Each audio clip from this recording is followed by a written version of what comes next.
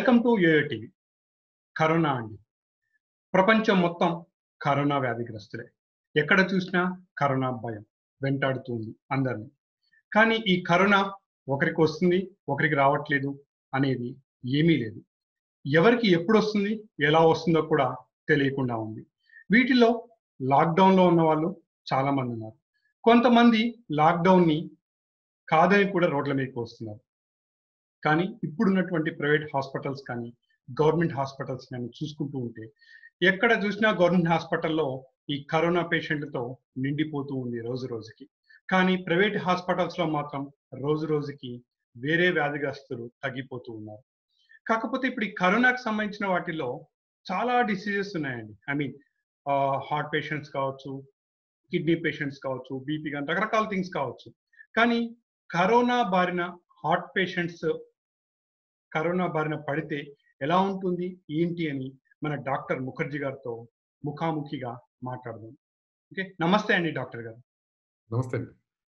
Sir చెప్పండి, ఎలా ఉన్నారు? బాగున్నానండి. అందరూ సేఫ్‌గా ఉన్నారని హోప్ చేస్తున్నాను.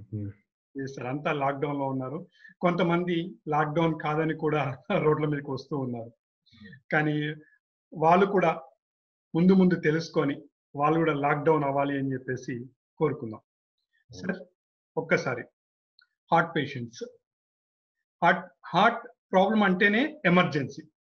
ఇప్పుడు ఈ కరోనా ఈ హార్ట్‌కి సంబంధించినటువంటి వాళ్ళకి అటాక్ అయితే తీసుకోవాల్సిన జాగ్రత్తలు ఏంటి?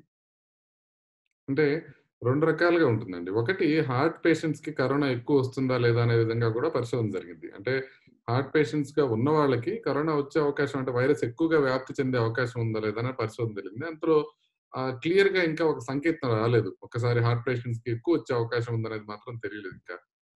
కానీ హార్ట్ పేషెంట్స్‌కి కరోనా వచ్చిన తర్వాత వాళ్ళలో ప్రమాదం ఎక్కువగా ఉంటదని మాత్రం క్లియర్‌గా తెలుస్తోంది. హ్మ్. ఎప్పుడైతే మీరు మరణాల సంఖ్య చూసుకుంటున్నారో, ఆ మరణాల సంఖ్యలో అత్యధిక భాగం వృద్ధులు, అదేవిధంగా బీపీ, షుగరు, గుండె జబ్బు, కిడ్నీ జబ్బు ఇలాంటివి ఉన్నవాళ్ళు మాత్రమే ఎక్కువగా చనిపోవడం జరుగుతోంది. అట్లని హ్మ్. చిన్న వయస్కుల్లోనూ, యుక్త వయస్కుల్లోనూ ప్రాబ్లమ్ లేకుండా ఉంటదని కాదు. వాళ్ళలో కూడా ప్రాబ్లమ్ వచ్చే అవకాశం ఉంటుంది. హ్మ్. అయితే వీళ్ళు ఎక్కువ మంది మరణించే వాళ్ళలో వీళ్ళు ఎక్కువ మందిగా ఉన్నారు. ఏది గుండె జబ్బు ఉన్నవాళ్ళు, వృద్ధులు, హ్మ్. తర్వాత కిడ్నీ ప్రాబ్లమ్ ఉన్నాడు ఇలాగా. సో, హ్మ్. ఇప్పుడు గుండెకి సంబంధించి ఏం జరుగుతోందంటే 2 రకాలుగా ఉంటుంది. ఇంతకుముందు గుండె జబ్బు ఉన్న వాళ్ళకి గుండె జబ్బు ఎక్కువ అవ్వడం, అసలు ఇంతకుముందు ఏ విధమైన గుండె జబ్బు లేని వాళ్ళకి కూడా వైరస్ కారణంతో గుండె జబ్బు కొత్తగా రావడం. ఈ 2 హ్మ్. రకాలుగా జరుగుతోంది. అసలు ముందుగా వైరస్ ఏ విధంగా గుండెని అటాక్ చేస్తుంది అనేది తెలుసుకుందాం. హ్మ్. వైరస్ ఏం చేస్తుందంటే బాడీలో దాని ఆర్ఎన్ఏని చొప్పించి, ఆ చొప్పించిన ఆర్ఎన్ఏతో మల్టిపుల్‌గా మళ్ళీ రీప్రొడక్షన్ జరుగుతుంది. ఆ హ్మ్. జరిగే క్రమంలో చాలా కణాలని అది డిస్ట్రాయ్ చేసుకుంటూ పోతుంది. హ్మ్. దాంట్లో ముఖ్యంగా గుండె కండరాలను కూడా అది డ్యామేజ్ చేసే అవకాశం ఉంటుంది. హ్మ్. ముఖ్యంగా అదేం చేస్తుందంటే నోటిని, తర్వాత ఫారింగ్స్, తర్వాత ఓరోఫారింగ్స్, ట్రేకియా, లంగ్స్ వీటిని మెయిన్‌గా ఎఫెక్ట్ చేస్తుంది. కానీ గుండెని కూడా హ్మ్. బాగానే ఎఫెక్ట్ చేస్తుంది. హ్మ్. హ్మ్. కానీ అది మల్టిపుల్ వేస్‌లో ఎఫెక్ట్ చేస్తుంది. ఒకటి గుండె కండరం దానంతట అది వీక్ అయిపోయే అవకాశం ఉంటుంది వైరస్. హ్మ్. రెండోది హార్ట్ అటాక్ లాగా ప్రెజెంట్ కావచ్చు. అంటే మనం ఈసీజీ చూస్తే హార్ట్ అటాక్ అనిపిస్తుంది. ఎకో చూస్తే హార్ట్ అటాక్ అనిపిస్తుంది. బ్లడ్ టెస్ట్ చేస్తే హార్ట్ అటాక్ అనిపిస్తుంది. హ్మ్. యాంజియోగ్రామ్ చేస్తే అన్ని రక్తనాళాలు నార్మల్‌గా ఉంటాయి. హ్మ్. అంటే హార్ట్ అటాక్ లాంటి సిండ్రోమ్ ఒకదాన్ని ఈ కోవిడ్ క్రియేట్ చేస్తుంది. హ్మ్. ఇక హ్మ్. హ్మ్. ఇదే కాకుండా రిథమ్ డిస్టర్బెన్సెస్ వచ్చే అవకాశం ఉంటుంది. అంటే హ్మ్. గుండె సడెన్‌గా ఇర్రెగ్యులర్‌గా కొట్టుకోవడం, ఆ హ్మ్. ఇర్రెగ్యులర్ కొట్టుకొని సడెన్‌గా ఆగిపోవడం ఇట్లాంటి జరిగే అవకాశం ఉంటుంది. హ్మ్. ఇంకొకటి గుండె పంపింగ్ వీక్ అయిపోతుంది. అంటే పంపింగ్ హ్మ్. మామూలుగా 65 పైనుండాలి. ఆ హ్మ్. 65 పైనుండాల్సిన పంపింగ్ వీక్ అయిపోయి, గుండె పంపింగ్ వీక్ అయిపోయి, తద్వారా ఊపిరితిత్తుల వాటర్ ఇంకా మరీ ఎక్కువైపోయే ప్రమాదం ఉంటుంది. హ్మ్. ఇవన్నీ కాకుండా కాళ్ళ రక్తనాళాల్లో రక్తం గడ్డలు కట్టి, ఆ రక్తం గడ్డలు గుండెకి వెళ్లి అక్కడ అడ్డుపడే అవకాశం ఉంటుంది. సో, ఈ 4, 5 విధాలుగా గుండె వైరస్ వల్ల ఎఫెక్ట్ అవుతుంది. హ్మ్. అందుకని ఎక్కువ మంది వైరస్‌తో మరణించే వాళ్ళు ముందు గుండె ప్రాబ్లమ్ ఉన్నా లేకపోయినా చివరికి గుండె ప్రాబ్లమ్‌తోనే మరణించడం అనేది జరుగుతోంది. హ్మ్. ఇవన్నీ ఒక ఎత్తైతే దీనికి వైరస్‌కి సంబంధించి వాడే మెడిసిన్స్ వల్ల గూడా కొంతవరకు సైడ్ ఎఫెక్ట్స్ గుండె మీద ఉండొచ్చు అని తేలింది. ఎస్పెషల్లీ హుహు. మనం క్లోరోక్విన్ తీసుకుంటే దాంతో క్యూటీ ఇంటర్వల్ అనేది ప్రొలాంగ్ జరిగే అవకాశం ఉంటుంది. హ్మ్. దాంతో పాటుగా అజిత్రోమైసిన్ 2 కలిపి వేసుకోమని మన డొనాల్డ్ ట్రంప్ గారు చెప్పిన తర్వాత చాలా మంది వేసుకోవడం మొదలుపెట్టారు. హ్మ్. అదేవిధంగా హ్మ్. మన ఐసీఎంఆర్ గూడా క్లోరోక్విన్‌ని గుండెకి సంబంధించిన వాళ్ళే కాకుండా వాళ్ళు ఏసుకోకుండా మిగతా వాళ్ళు హెల్త్ కేర్ వర్కర్స్ ఎవరైతే ఫ్రంట్ లైన్‌లో ఉన్నారో వాళ్ళకి ప్రొఫిలాక్టిక్‌గా వేసుకోమని కూడా ఐసీఎంఆర్ చెప్పడం జరిగింది. హ్మ్. సో, హ్మ్. హ్మ్. ఇట్లా వేసుకున్నప్పుడు గూడా ఈ 2 కలిపి వేసుకుంటే అజిత్రోమైసిన్, క్లోరోక్విన్ కలిపి గనక ఏసుకుంటే గుండె రిథమ్ డిస్టర్బెన్సెస్ బాగా ఎక్కువొచ్చే అవకాశం ఉంటుందని తేలింది. సో, ఇదే కాకుండా కొన్ని హెచ్ఐవీకి సంబంధించిన మెడిసిన్స్ కూడా ఈ కోవిడ్‌లో వాడుతున్నాం. సో, హ్మ్. అవి రిటనావిర్ అని, లోపినావిర్ అని టాబ్లెట్స్ ఉంటాయి. వాటి వల్ల గూడా గుండె మీద లాంగ్ టర్మ్‌లో ఎఫెక్ట్ వచ్చే అవకాశం ఉందని తెలియదు. అందుకని గుండెని కోవిడ్ కరోనా వైరస్ చాలా రకాలుగా ఎఫెక్ట్ చేయగలుగుతుంది. ఇదే హుహుహు. కాకుండా ఇంకా కొద్దిగా ప్రాబ్లమ్స్ ఏ రకంగా వస్తున్నాయంటే, గుండెకి సంబంధించిన వ్యాధిగ్రస్తులకి టాబ్లెట్స్ అయిపోవడం, ముందు వాడే హ్మ్. టాబ్లెట్స్ వాడకపోవడం, ఆ టాబ్లెట్స్ సరిగ్గా దొరకకపోవడం ఒక ప్రాబ్లమ్ అయిపోయింది. అంటే హ్మ్. ఇప్పుడంతా ఏమైపోయిందంటే హోర్డింగ్ అన్నమాట. మాస్ బయింగ్ జరుగుతా ఉంది. అది హ్మ్. మన కందిపప్పు దగ్గర నుంచి గుండెకి సంబంధించిన, కండరానికి సంబంధించిన టాబ్లెట్స్ వరకు అన్నీ మాస్ బయింగ్ జరుగుతా ఉంది. హ్మ్. సో, ఇప్పుడు హ్మ్. ఒక గుండె జబ్బు ఉన్న పేషెంట్లున్నారు ధనికులు. ఒక 6 నెలలకు సరిపడా మెడిసిన్స్ కొనేసి పెట్టేసుకుంటున్నారు. అదే విధంగా ఒక మధ్య తరగతి, దిగువ మధ్య తరగతి ప్రజలు వాళ్ళు 6 నెలల పాటు ఒకేసారి కొనుక్కోవాలంటే తగినంత డబ్బులు వాళ్ళ దగ్గర ఉండకపోవచ్చు. అందువల్ల కరెక్ట్. కొనుక్కోలేకపోతున్నారు. అట్లా హ్మ్. డబ్బులు లేకపోవడం వల్ల కూడా గుండె జబ్బు మెడిసిన్స్ తగ్గే అవకాశం ఉంది. చాలా మంది ఫోను చేస్తున్నారు. డాక్టర్ గారు 10 రోజులు అయిపోయింది. టాబ్లెట్స్ అయిపోయి ఇప్పుడు ఆయాసం వస్తుంది. ఏం చేయాలి అని. సో, హ్మ్. అట్లా మెడిసిన్స్ ఒకటి అందుబాటులో లేకుండా ఉండాలి. అంటే అయిపోతున్నాయని కాదు మెడిసిన్స్. హోర్డింగ్ వల్లనే ప్రాబ్లమ్ క్రియేట్ అవుతా ఉంది. హ్మ్. అది హ్మ్. ఒకటి. ఇంకొకటేంటంటే మనం గుండె జబ్బు ఉన్న వాళ్ళకి, లేని వాళ్ళకి అందరికీ కొన్ని జాగ్రత్తలు చెప్తున్నారు. కరోనా హ్మ్. వైరస్ రాకుండా ఉండాలంటే ఇవి చేయండి అని.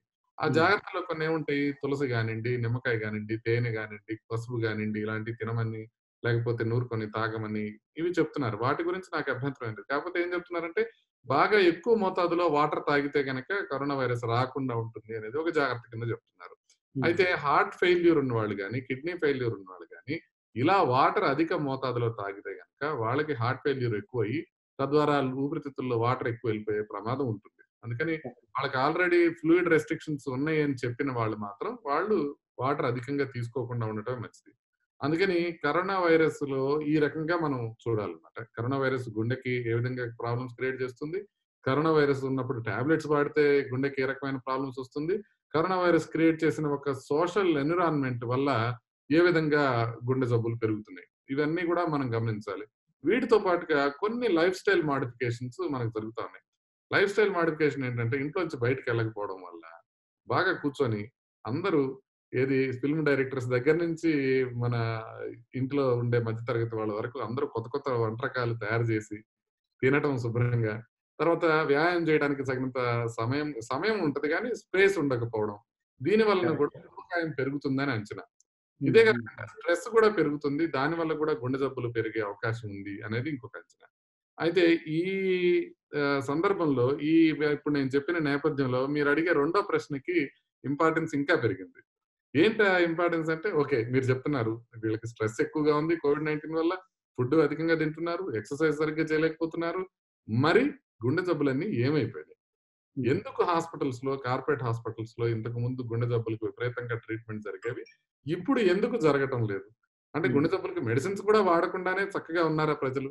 మెడిసిన్స్ వాడటం వల్ల గాని, లేకపోతే బైపాస్ చేయడం వల్ల గాని, లేకపోతే స్టెంట్‌లు వేయడం వల్ల గాని, ఏమీ బెనిఫిట్ లేకుండా పోయిందా? ఇప్పుడు ఎందుకు తగ్గిపోయారు? వాళ్ళు చేయకపోతే కుప్పలు తెప్పలుగా చనిపోతున్నారా? హ్మ్. అనే ప్రశ్నలు తలెత్తుతాయి. అదే మీ రెండో ప్రశ్న కింద భావించాల్సిన కరెక్ట్. విషయం. సో, దాని గురించి మనం కొద్దిగా ఆలోచించాలి. ఇది వరల్డ్ వైడ్ ఫినామినా. ఇక్కడే కాదు. హ్మ్. ఇప్పుడు ఇండియాలోనే కాకుండా ప్రపంచం మొత్తం మీద చూసుకున్నా గూడా గుండె జబ్బులు నంబర్స్ తగ్గినియి. ఎట్లా తగ్గినియి? ఇప్పుడు మనకి హాస్పిటల్‌కొచ్చి యాంజియోప్లాస్టీ చేయించుకునేవాళ్ళు గాని, బైపాస్ చేయించుకునేవాళ్ళు గాని నంబర్స్ ఆల్‌మోస్ట్ 30% నుంచి 40% వరకు తగ్గిపోయినాయి. హ్మ్. కొన్ని చోట్ల ఇంకా ఎక్కువ గూడా తగ్గిపోయింది. అది హ్మ్. ఎక్కడ? మన నెల్లూరు నుంచి న్యూయార్క్ వరకు, హైదరాబాద్ నుంచి మొత్తం హెల్సింకి వరకు అన్ని చోట్ల ఇలాగే తగ్గింది. హ్మ్. హ్మ్. ఏంటి అని పరిశోధనలు చేయడం మొదలుపెట్టారు. ఎందుకు తగ్గినాయి? ఇప్పుడు వాడకపోవడం వల్ల, ఇప్పుడు హాస్పిటల్‌కి రాకపోవడం వల్ల ప్రొసీజర్స్ తగ్గినాయా? హాస్పిటల్‌కి హ్మ్. ఎందుకు రావట్లేదు? హాస్పిటల్‌కి ఎందుకు రావట్లేదనేది సింపుల్. Straight forward. ఒకటి హ్మ్. నిబంధనలు కఠినతరంగా ఉన్నాయి. హ్మ్. రెండోది ఏ విధమైన పేషెంట్‌లు హాస్పిటల్‌కి వెళితే గనక హాస్పిటల్‌లో కరోనా వైరస్ రావచ్చు అన్న భయం బాగా ఎక్కువగా ఉంది. ఇప్పుడు మనం హ్మ్. హాస్పిటల్‌కి పోయాం. హాస్పిటల్‌కి పోయినప్పుడు కరోనా వైరస్ రావచ్చు. హ్మ్. మూడోది కొన్ని మనం ఇంట్లోనే ఉంటే గనక ఏదో ఒక డాక్టర్ గారు ఇచ్చిన టాబ్లెటో ఏదో తీసుకొని మనం ఇంట్లోనే ఉంటే కొంతకాలం గట్టెక్కించొచ్చు అని. హ్మ్. సో, ఇది దీని వలన మరి ఏమవ్వాలి? దీనివల్ల నేచురల్‌గా మరణాలు పెరగాలి.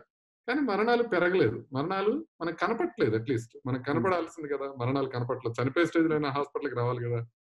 సో, అప్పుడు న్యూయార్క్‌లో ఒక పరిశోధన జరిగింది. న్యూయార్క్ టైమ్స్ వాళ్ళు ఒక కథనం ప్రచురించారు. ఏమని ప్రచురించారంటే, వాళ్ళెట్లా తీసుకున్నారంటే 2019లో మార్చ్‌లో ఇంటి దగ్గర గృహ మరణాలు ఎన్ని జరిగినాయి? హ్మ్. ప్లస్ 2020లో మార్చ్‌లో గృహ మరణాలు ఎన్ని జరిగాయి? హ్మ్. గుండె జబ్బొచ్చి ఆబ్వియస్‌లీ గుండె జబ్బొచ్చే ఎక్కువ మందుంటారు. కానీ హ్మ్. సహజ కారణాలతో 2019లో ఇంట్లో ఎంతమంది చనిపోయారు? 2020లో ఎంతమంది చనిపోయారని చూస్తే హ్మ్. 8-10 రెట్ల వరకు ఆ నంబర్ పెరిగింది. అంటే హ్మ్. ఇంట్లో చనిపోయే వాళ్ళ సంఖ్య. అంటే ఇప్పుడు ఎట్లా ఉందంటే ప్రజలకి హాస్పిటల్‌కి వెళ్లి కరోనా తెచ్చుకోవడం కన్నా ఎంతకాలమైనా ఇంట్లోనే ఉండి మనం టాబ్లెట్స్ వాడుకుంటా ఉందామన్న ఆలోచనలో ఉన్నారు. అట్లా పేషెంట్స్ అంత చనిపోయే అవకాశం అమెరికాలో అంత పెరిగిపోయింది అని తెలిసింది. హ్మ్. సరే అక్కడ అమెరికాలో లెక్కలు మనకు తెలీదు. మరి ఇండియాలో పరిస్థితి ఏంటి? అని తెలుసుకోవడానికి నేను గూడా ఒక అధ్యయనం చేశాను. ఏ హ్మ్. విధంగా అధ్యయనం చేశానంటే, ఇప్పుడు మన దగ్గర హైదరాబాద్‌లో మహాప్రస్థానం అని ఒకటుంటుంది. అది హ్మ్. క్రిమటోరియం. ఆ క్రిమటోరియంలో నంబర్స్ కనుక్కున్నాను నేను. ఏంటి హ్మ్. నంబర్స్ ఎలా జరుగుతున్నాయి అని. క్రిమటోరియంలో నంబర్స్ ఈ రకంగా ఉన్నాయి. అంటే వాళ్ళు సంవత్సరానికి ఇంతమందిని క్రిమేట్ చేస్తే, మార్చి 2019లో ఎంతమందిని క్రిమేట్ చేశారు, హ్మ్. ఫిబ్రవరి 2020లో ఎంతమందిని క్రిమేట్ చేశారని వాళ్ళ దగ్గర లెక్కలున్నాయి. హ్మ్. అయితే ఇప్పుడు వాళ్ళకి ఫోను చేస్తే వాళ్ళేం చెప్పారంటే, "డాక్టర్ గారు యాక్సిడెంట్‌ల వల్ల వచ్చే వాళ్ళందరూ తగ్గిపోయారు. హ్మ్. ప్రాబ్లమే లేదు." తర్వాత హోమిసైడ్స్ అంటే మర్డర్స్ ఇట్లాంటివి వచ్చేవి కూడా తగ్గిపోయినాయి. హ్మ్. సూసైడ్స్ పురుగుల మందు తాగేవాళ్ళు గాని, ఉరేసుకొని చనిపోయేవాళ్ళు గాని, బిల్డింగ్‌ల మీద దూకేవాళ్ళు గాని అందరూ తగ్గిపోయాయి. మరణాలు హ్మ్. తగ్గిపోయాయి. మరి మరణాలు తగ్గినయా? మీ దగ్గర మరణాలు ఇప్పుడు మరి ఫిబ్రవరి, జనవరితో పోల్చుకుంటే మార్చ్‌లో తగ్గుండాలి గదా! అని హ్మ్. అడిగితే వాళ్ళు క్లియర్‌గా చెప్పారు. మరణాల సంఖ్య మాత్రం ఒక్కటి కూడా తగ్గలేదు. హ్మ్. మరణాలు హ్మ్. సేమ్ లెవెల్‌లో మరణాలవుతున్నాయి. అంటే కొన్ని రకాల మరణాలు, బలవన్ మరణాలు ఎప్పుడైతే తగ్గుతున్నాయో, వాటిని నేచురల్ కాజెస్‌తో జరిగే మరణాలు పెరగడం వల్ల అది కాంపెన్సేట్ అయిపోయి సిమిలర్ నంబరే వస్తుంది. ఏమి పెరగలేదు అని. ఏమి తగ్గలేదు అని. కాబట్టి మనకి కూడా వెస్టర్న్ కంట్రీస్‌లో ఎట్లా అవుతుందో అట్లా కొంతవరకు మార్టాలిటీ పెరుగుతుంది. కొంతవరకు ఇంట్లో చనిపోయే వాళ్ళ సంఖ్య పెరుగుతుంది అని మనకు అర్థమవుతుంది. హ్మ్. అంతే తప్ప సడెన్‌గా ఇప్పుడు మనం కరోనా రావడం వల్ల ఈ రకంగా మారిపోయిందని కాదు. ఇంకా కొంతమంది ఏమంటున్నారంటే ఫ్యామిలీ స్ట్రక్చర్ ఇది నేనంటున్న మాట కాదు. కొంతమంది శాస్త్రవేత్తలు అంటున్న మాట ఏంటంటే, హ్మ్. ఫ్యామిలీ స్ట్రక్చర్ బలంగా ఉండటం వల్ల ఇంట్లోనే హ్మ్. ఉంటూ ఫ్యామిలీతో ఇంటిల్లిపాదితో శుభ్రంగా గడపటం వలన బహుశా హ్మ్. కొంతవరకు స్ట్రెస్ తగ్గి జబ్బు తగ్గుతుందేమో అని. హ్మ్. ఆ హ్మ్. హ్మ్. డౌట్ అయితే ఒకళ్ళు వ్యక్తం చేశారు కొంతమంది శాస్త్రవేత్తలు. హ్మ్. కానీ హ్మ్. నేనైతే అది అనుకోవడంలే. ఎందుకంటే ఇంట్లో జరిగే మరణాలు పెరుగుతున్నప్పుడు స్ట్రెస్ తగ్గింది అనుకోవడం మనం కరెక్ట్ కాదు. స్ట్రెస్ పెరుగుతుందని అనుకోవాలి. ఇంకో రకంగా స్ట్రెస్ ఏ రకంగా ఉంది? ఇప్పుడు రేపొద్దున మన జాబ్ ఉంటుందా లేదా? హ్మ్. మనకి హ్మ్. జీవనోపాధి ఉంటుందా లేదా? అన్న భయం కూడా ప్రతి వాళ్ళలో పెరుగుతుంది. ఒక నెల ఒక పండగలాగా జరిగిపోతుంది.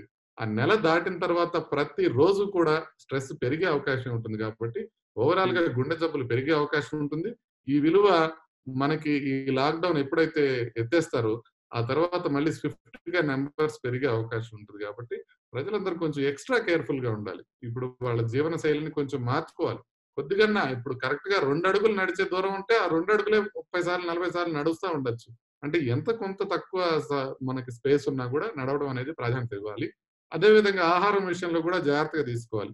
అధికంగా మాంసకృతులు తీసుకోవచ్చు గానీ, సాచురేటెడ్ ఫ్యాట్స్ గానియండి, అధికంగా కార్బోహైడ్రేట్స్ గానియండి, పిండి వంటలు గానియండి, మరీ అధికంగా తీసుకోవడం అనేది మంచిది కాదు అనే విషయం గమనించాలి. ఓకే. అయితే ఇక్కడ ఒక చిన్న ప్రశ్న అండి. ఇప్పుడు కరోనా సోకిందనుకోండి. ఇంతకుముందు హార్ట్‌కి స్టంట్స్ పడొచ్చు. లేతే బైపాస్ జరిగిన పేషెంట్‌కి కరోనా సోకితే వాళ్ళకి ఏ విధంగా ట్రీట్‌మెంట్ జేయాలి? ఆ! ఇది ఒక మంచి ప్రశ్న. అంటే ఇంతకు ముందు జరిగింది, జరగలేదు అనేది కూడా లేకుండా కరోనా వైరస్ వచ్చిందనుకోండి. ఇప్పుడు వాళ్ళకి మోర్టాలిటీ అధికంగా ఉంటుంది గాబట్టి, అంటే వాళ్ళకి మరణించే అవకాశం అధికంగా ఉంటుంది గాబట్టి, వాళ్ళని ఎక్కువ జాగ్రత్తగా చూసుకోవాలి. First thing. హ్మ్. వాళ్ళని క్విక్‌గా ఐసీసీలో పెట్టడానికి మనం రెడీగా ఉండాలి. ఒకటి. హ్మ్. రెండోది వాళ్ళ విషయంలో అడ్వాన్స్‌డ్ ట్రీట్‌మెంట్స్ ఏమున్నాయో అయన్నీ ముందే చూసుకోవాలి. హ్మ్. ఇంకొకటి ఈ రెండే కాకుండా హార్ట్ పేషెంట్స్‌కి బైపాస్, స్టెంట్స్ వచ్చిన వాళ్ళే కాకుండా సీఓపీడీ పేషెంట్స్ అంటే ఊపిరితిత్తులు ఎఫెక్ట్ అయిన పేషెంట్స్ కూడా ఇదే కేటగరీలోకొస్తారు. కరెక్ట్. వీళ్ళు కూడా వీళ్ళకి కూడా వెంటిలేటర్ పెట్టటం అనేది కొద్దిగా డిలే చేయాలి. అంటే హుహుహు. సాధ్యమైనంత వరకు వీళ్ళకి వెంటిలేటర్ కొంచెం ముందు దాకా అలో చేయాలి. హ్మ్. అంటే ఇంకా లేట్‌గా పెట్టాలి. తొందరగా పెట్టకూడదు వెంటిలేటర్. మనం హుహుహు. ఏమనుకుంటాం గుండె జబ్బు ఉన్నవాళ్ళు వీళ్ళని త్వరగా పెట్టాలి అని అనుకుంటాం. పెట్టకూడదు. వెంటిలేటర్ వాళ్ళని కొంచెం డిలే చేయాలి. ఎందుకంటే ఫర్ ఎగ్జాంపుల్ ఈ లంగ్ పేషెంట్స్ ఉన్నారనుకోండి, సీఓపీడీ పేషెంట్స్ వాళ్ళకి ఒకసారి వెంటిలేటర్ పెట్టిన తర్వాత తీయడం సాధ్యం కాదు. అదేవిధంగా గుండె జబ్బు ప్రాబ్లమ్ ఉండి గుండె బలహీనంగా ఉన్న పేషెంట్స్‌కి నార్మల్ గానే దాని వల్లనే గుండె జబ్బు వల్లనే ఆక్సిజన్ లెవెల్స్ కొంచెం తక్కువుంటాయి. ఆక్సిజన్ హ్మ్. లెవెల్స్ తక్కువగా ఉండటంతో వాళ్ళు జీవించడానికి అలవాటు పడి ఉంటారు. అంటే వాళ్ళకి హ్మ్. కేవలం ఆక్సిజన్ లెవెల్ మాత్రమే చూసుకొని వెంటిలేటర్ పెట్టడం అనేది సరైన ప్రక్రియ కాదు. వాళ్ళకి నిజంగా ఆయాసం ఎక్కువయ్యి, నిజంగా ఇబ్బంది పడుతున్నప్పుడు శ్వాస తీసుకోవడానికి మాత్రమే వెంటిలేటర్ పెట్టాల్సిన అవసరం ఉంది. అట్లాగే గుండె జబ్బు ఉన్న వాళ్ళకి ఈ మెడిసిన్స్ ఇచ్చేది, మిగతా మెడిసిన్స్ ఇచ్చేది కూడా చాలా జాగ్రత్తగా ఇవ్వాల్సుంటుంది. ఈ హ్మ్. క్లోరోక్విన్ గాని, అజిత్రోమైసిన్ గాని ఇచ్చినప్పుడు ఈసీజీలో క్యూటీ ఇంటర్వెల్ అనేది ఉంటుందన్నమాట. అందుకని వాళ్ళకి డైలీ ఈసీజీలు తీసుకొని ఆ క్యూటీ ఇంటర్వెల్ అనేది పెరుగుతూ ఉంటుంది. Chloroquine okay. వేసినప్పుడు. ఆ క్లోరోక్విన్ వేసినప్పుడు అది 500 గనక దాటుతుంటే ఆ క్లోరోక్విన్ అనేది ఆపేయాలి. నార్మల్‌గా 430 కన్నా తక్కువ ఉంటుంది క్యూటీ ఇంటర్వెల్. ఓకే. 430 కన్నా ఎక్కువ అవుతుంటే అది పెరుగుతున్నట్టు. అది 500 దాటినప్పుడు ఆ క్లోరోక్విన్ అనేది ఆపేయాల్సిన అవసరం ఉంటుంది. హుహు. సో, క్యూటీ ఇంటర్వెల్ ప్రొలాంగ్ అయ్యి వేరేయి గూడా ఉంటాయి మెడిసిన్స్. గుండెకి సంబంధించిన మెడిసిన్స్ కూడా ఉంటాయి. అవి హ్మ్. కరెక్ట్‌గా 2 అవి ఇవి కలిసి లేకుండా చూసుకోవాలి. అంటే ఆ మెడిసిన్స్ ఓవర్‌లాప్ కాకుండా చూసుకోవాలి. అంటే డ్రగ్ టు డ్రగ్ ఇంటరాక్షన్స్ కూడా వీళ్ళలో ఎక్కువగా ఉంటాయి గాబట్టి, అది కూడా కొంచెం జాగ్రత్తగా చూసుకోవాలి. ఈ టైంలో అసలకి వీళ్ళ ఇమ్యూనిటీ పవర్ ఎలా ఉంటుంది? సహజంగా కొంచెం హార్ట్ పేషెంట్‌లకైతే కొంచెం ఇమ్యూనిటీ పవర్ తక్కువ ఉంటది అని అక్కడక్కడ విన్నాను నేను. కానీ ఈ టైంలో వీళ్ళ ఇమ్యూనిటీ పవర్ ఎలా ఉంటుంది? అంటే నార్మల్‌గా మనం జనరల్ ఇమ్యూనిటీ అని చెప్పేది జనరల్ ఇమ్యూనిటీ అంటే ఏంటండి? జనరల్ ఇమ్యూనిటీ అంటే మనకు తెలిసినంత వరకు ఎక్కువగా జలుబు చేయకపోవడం, ఎక్కువగా హ్మ్. చిన్న చిన్న జ్వరాలు రాకపోవడం, వీటినే హ్మ్. జనరల్ ఇమ్యూనిటీ అంటాం. అంటే మనం ఇప్పుడు ఒక్కరోజు గూడా హాస్పిటల్‌కి వెళ్లి నేను ఇంజెక్షన్ గూడా తీసుకోలేదండి, టాబ్లెట్ కూడా వేసుకోలేదండి, నా ఇమ్యూనిటీ బాగుంది అని.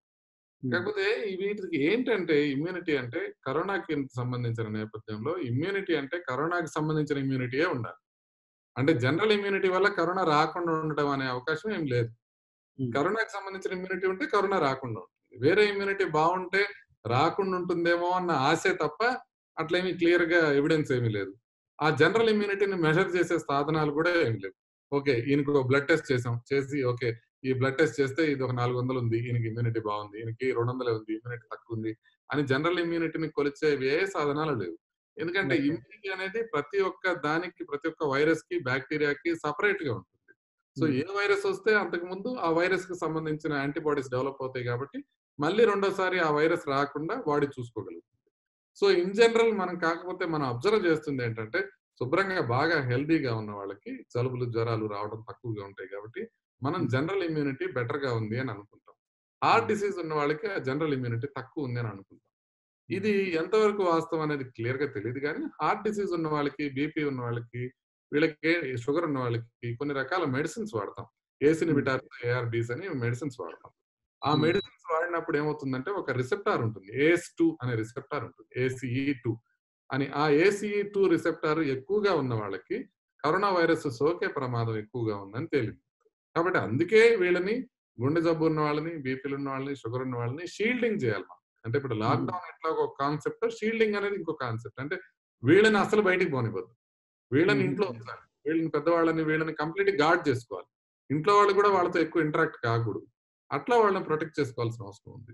నేచురల్ ఇమ్యూనిటీ వాళ్ళకి అదే ఇప్పుడు మనం ఇందాక అనుకున్నట్టుగా గుండె జబ్బు ఉన్న వాళ్ళకి కరోనా ఎక్కువ వస్తుందో లేదో మనకు తెలీదు గానీ, గుండె జబ్బు ఉన్న వాళ్ళకి కరోనా వస్తే మాత్రం రిజల్ట్స్ అంత బాగుండవు గాబట్టి వాళ్ళని షీల్డింగ్ జేసుకోవాలి.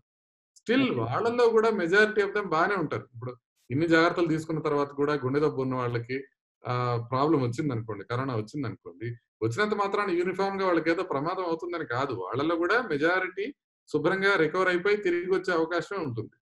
ఓకే. రేర్‌గానే ప్రాబ్లమ్ అయ్యే అవకాశం ఉంటుంది కాబట్టి భయపడాల్సిన అవసరం లేదు. బట్ ఇప్పుడు మనం 100 మంది పేషెంట్‌లు గుండె జబ్బు ఉన్న వాళ్ళని, 100 మంది గుండె జబ్బు లేకుండా ఉన్న వాళ్ళని తీసుకుంటే, ఈ 100 మంది గుండె జబ్బు ఉన్న వాళ్ళకి మరణించే అవకాశం ఎక్కువగా ఉంటుంది కాబట్టి, వీళ్ళు ఎక్స్‌ట్రా కేర్ తీసుకొని జాగ్రత్తగా ఉండాల్సిన అవసరం ఉంటుంది. ఓకే. అయితే ఇక్కడ హార్ట్ పేషెంట్‌లకి హార్ట్ సర్జరీస్ అయిన తర్వాత గాని, స్టంట్స్ వేసిన తర్వాత గాని, కొంతకాలానికి ఒక 1 వీకో, 15 రోజులకో కొన్ని మెడిసిన్స్ ఇస్తారు. కానీ ఇప్పుడు ఈ లాక్‌డౌన్ పీరియడ్‌లో ఎవరు బయటకి రావట్లేదు. చాలా మంది డాక్టర్స్‌కి ఫోను చేస్తే కొంతమంది పేషెంట్‌లకి పాత టాబ్లెట్సే వాడండి అని చెప్పేసి అని అంటున్నారు. అది ఎంతవరకు కరెక్ట్? అంటే ఇట్లా ప్రాబ్లమ్ ఉండే వాళ్ళ కోసమే మేము ఆన్‌లైన్ కన్సల్టేషన్ చూసి, చక్కగా ఇప్పుడు నాకేం చేస్తారంటే, నా పేషెంట్స్ కూడా బాగా అలవాటు పడిపోయారు. ఫోన్‌కి కన్సల్టేషన్ పే చేసి, ఆ రిపోర్ట్స్ అన్నీ వాట్సాప్‌లో పెడతారు. వాట్సాప్‌లో ఓకే. పెట్టిన తర్వాత వాట్సాప్‌లో వీడియో కాల్ చేసి, చూసి వాళ్ళని పేషెంట్‌ని చూసి ఎంతవరకు కంటిన్యూ చేయాలి, ఎంతవరకు ఆపేసేయాలి అనేది మొత్తం రాసి, ఇచ్చి వాళ్ళకి వాట్సాప్‌లో ఇవ్వడం జరుగుతా ఉంది. సో, హ్మ్. అట్లాగే అందరూ గూడా అంటే నేనొక్కడినే ఆ పని చేస్తున్నాను కాదు. ఎక్కువ మంది టెలికన్సల్టేషన్స్ ఆ రకంగా చేస్తున్నారు. అది హుహు. బానే ఉంది. ఆ ప్రక్రియ బానే ఉంది. కాకపోతే కొన్ని రకాల గుండె జబ్బుకు సంబంధించిన టాబ్లెట్స్ స్టెబిలైజ్ అయిపోతాయి. ఇప్పుడు 1 హ్మ్. Year, 2 years అయిపోయిందనుకోండి. అది స్టెబిలైజ్ అయిపోతే యూజువల్‌గా అవే మెడిసిన్స్ కంటిన్యూ చేస్తాం. పెద్దగా కరెక్ట్. డిఫరెన్స్ రావు వాళ్ళకి. ఇప్పుడు హ్మ్. తగ్గిపోతాయి. ఇప్పుడు స్టెంట్ వేసిన తర్వాత ఇనీషియల్‌గా ఒక 6-7 టాబ్లెట్స్ వరకు ఉంటాయి డైలీ. తర్వాత హుహుహు. తగ్గిపోతూ గుండె పంపింగ్ గనక బాగుంటే చివరికి 1 లేదా 2 టాబ్లెట్స్ ఉంటాయి సంవత్సరం అయిపోయిన తర్వాత. ఆ హుహు. 1, 2 టాబ్లెట్స్ మాత్రం లైఫ్ లాంగ్ వాడాల్సిన అవసరం ఉంటుంది. హుహు. కానీ వాళ్ళకి బీపీ పెరిగినా, షుగర్ పెరిగినా ఇట్లాంటివేదైనా పెరిగితే చూసుకొని వాటికి సంబంధించిన అడ్జస్ట్‌మెంట్సే చేసుకోవాల్సిన అవసరం ఉంటుంది. ఓకే. అలాంటి వాళ్ళకి ఆన్‌లైన్ కన్సల్టేషన్ కుదిరితే ఆన్‌లైన్ కన్సల్టేషన్ లేకపోతే స్టేబుల్ మెడికేషన్ ఉన్నోళ్ళకి అదే కంటిన్యూ చేయొచ్చు. చాలా మంది ఇప్పుడు నేను 3 నెలల తర్వాత రమ్మని చెప్తాను. సంవత్సరం అయిపోయిన తర్వాత. 3 నెలలకి రారు. ఒక 4 నెలలకి, 5 నెలలకి వస్తారు. ఏం ప్రమాదం జరగదు గదా! అట్లాగే ఇప్పుడు 2 నెలలు అట్లా జరిగినట్టు. కాకపోతే ఎర్లీ స్టేజెస్‌లో మాత్రం ఇప్పుడు స్టంట్ చేసిన ఫస్ట్ 1 ఇయర్‌లో మాత్రం వాళ్ళు ఖచ్చితంగా చెక్ చేయించుకొని చూపించుకుంటా ఉండాలి. ఎందుకంటే హుహు. వాళ్ళకి మెడిసిన్ చేంజెస్ ఎక్కువగా ఉంటాయి కాబట్టి.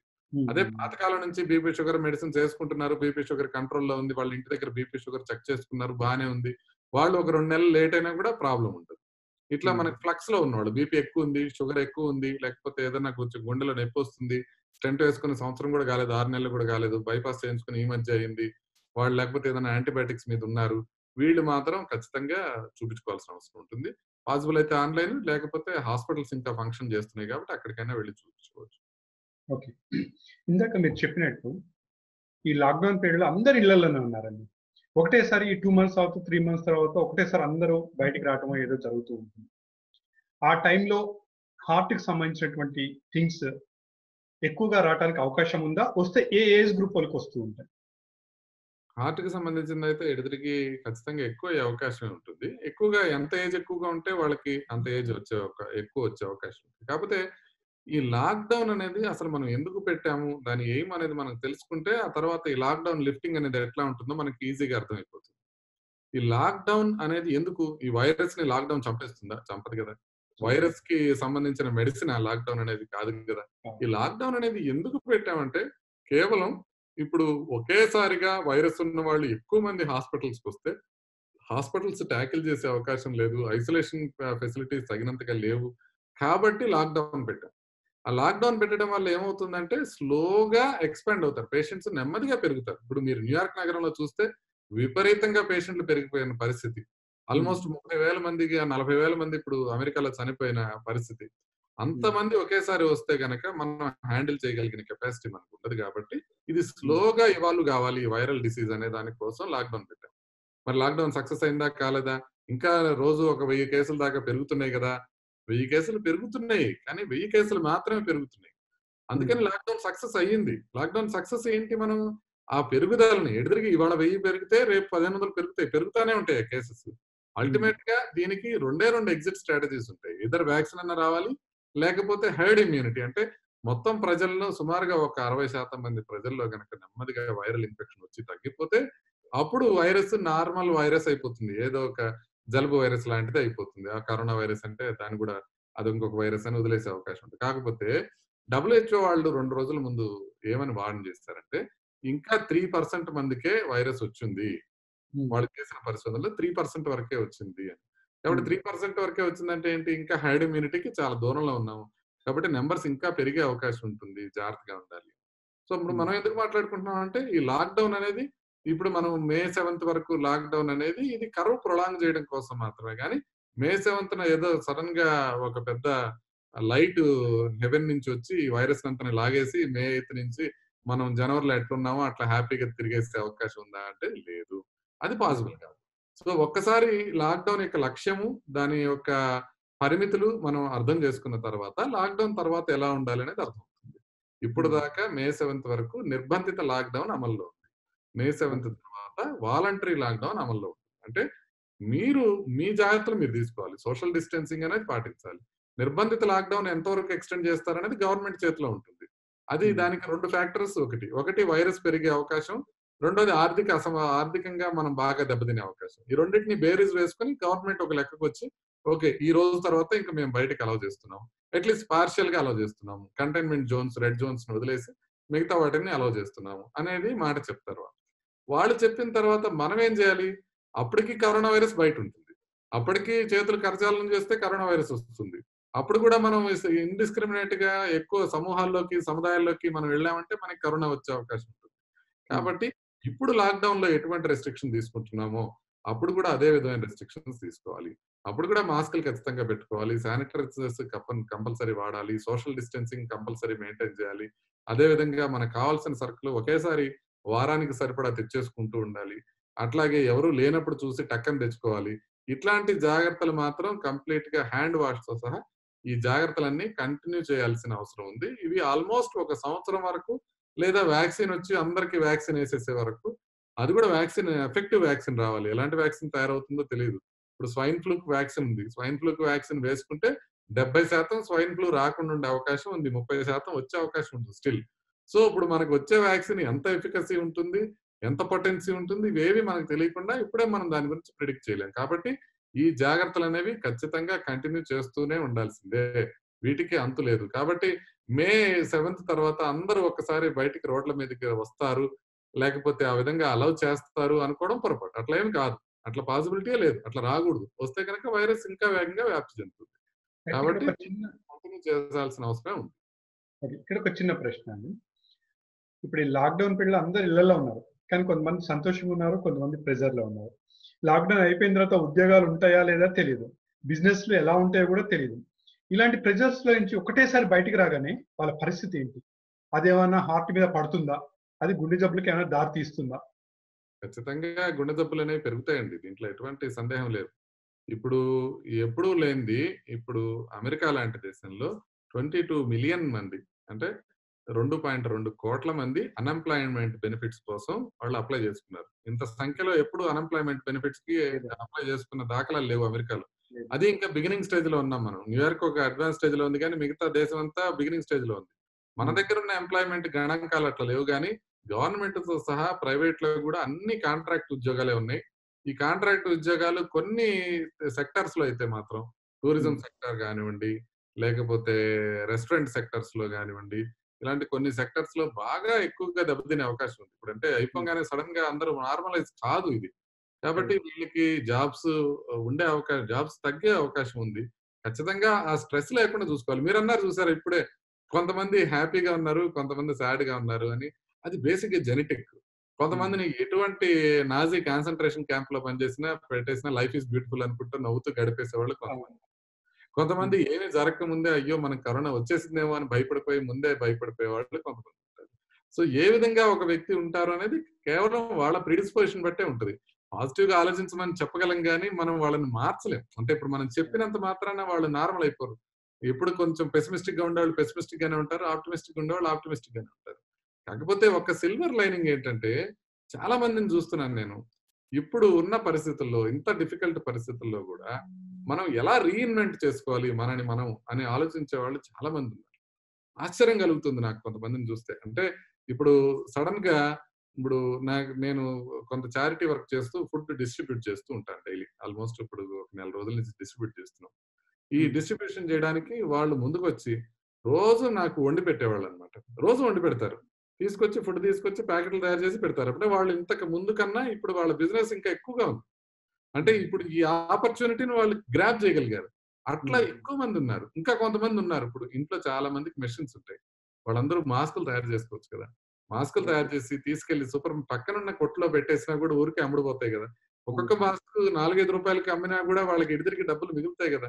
So, correct. మనని మనం రీఇన్వెంట్ చేసుకోవడం ఎలాగా? మన టైంని వృధా కాకుండా చూసుకోవడం ఎలాగా? 24 గంటలు అమెజాన్ ప్రైమ్, నెట్‌ఫ్లిక్స్ చూసుకొని లేకపోతే అన్నం తిని పడుకొని ఇట్లా కన్నా దీన్ని మనం ఉపయోగకరంగా ఎలా మరచుకోగలం అనేది చూసుకుంటే గుండె జబ్బులు తక్కువవుతాయి. లేకపోతే గనక ఖచ్చితంగా గుండె జబ్బులొచ్చే అవకాశం ఎక్కువగానే ఉంటుంది. మీరొక విషయం గమనించినట్టయితే డీమానిటైజేషన్ అయిపోంగానే ఇమ్మీడియేట్‌గా తర్వాత ఒక 3, 4 నెలలు హార్ట్ అటాక్‌లు బాగా పెరిగినాయి. హ్మ్. ఎందుకంటే డీమానిటైజేషన్ ఇమ్మీడియేట్‌గా రాలా. ఇవాళ డీమానిటైజేషన్ అయితే రేపు రాలా. ఒక 3, 4 నెలల తర్వాత పెరిగినాయి. ఆ ఎఫెక్ట్ సింక్ అయ్యేటప్పటికి పెరిగినాయి. సో, అట్లా కరోనా వైరస్ ఆర్థిక పరిస్థితుల్ని దెబ్బలు తీస్తే ఖచ్చితంగా హెల్త్ కూడా ఇబ్బంది పడే అవకాశం ఉంటుంది కాబట్టి, కొద్దిగా పాజిటివ్ వేలోకి ప్రజల్ని తీసుకురావాల్సిన అవసరం ఉంది. రీఇన్వెన్షన్ అనేది చాలా ఇంపార్టెంట్.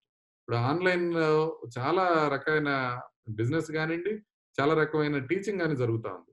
ఇప్పుడు ఆన్‌లైన్ టీచర్స్ గానియండి, డాన్స్ టీచర్స్ గానియండి, మ్యూజిక్ టీచర్స్ గానియండి, అందరూ అంటే మనకున్న దాన్ని మనం మార్కెట్ చేసుకొని, దాన్ని ఉపయోగించుకొని మన జీవన భృతిని మనం సంపాదించుకోవడం.